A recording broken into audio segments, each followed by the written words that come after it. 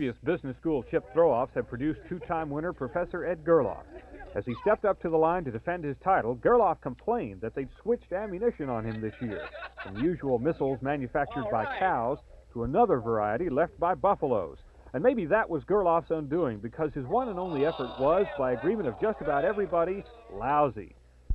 His chip fragmented into so many buffalo chiplets, none of them coming close to the heaves of student Brock Andriola and his economics instructor Les Hammond. They had thrown themselves into a tie, besting the efforts of numerous students who gamely tried every way they knew how to keep the chips airborne.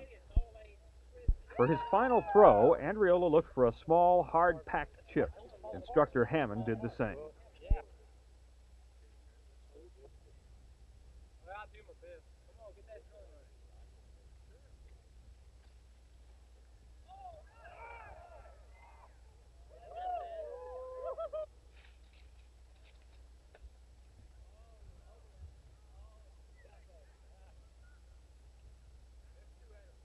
Andriola won with the longest throw of the day, winning both the adulation of the crowd and the chance to tell reporters how he'd done it.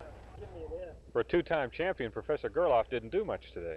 No, I think he underestimated the competition. I think he didn't think that the students would, come out and, be able to throw it, because he... As well as the professor can throw it around. He has a lot of practice during the year in the class, He can really sling that stuff around. So. Bruce Halford, Channel 8 News.